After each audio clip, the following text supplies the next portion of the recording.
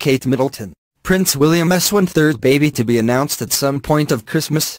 Right, here are all the factors this is mean to a royal divorce. Kate Middleton and Prince William have been embroiled in divorce rumors for quite some time, and now it is being said that they're on the verge of separation.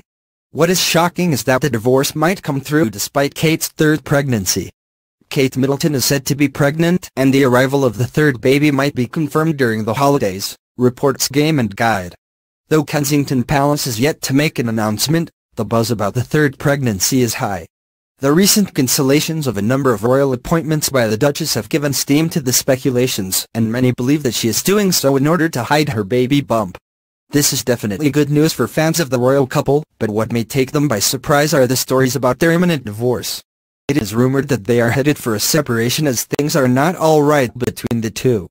Notably, various theories about their supposed divorce have been doing the rounds for some time. At one point, it was said that Queen Elizabeth is upset with Kate for avoiding her royal engagement and is looking to get rid of her.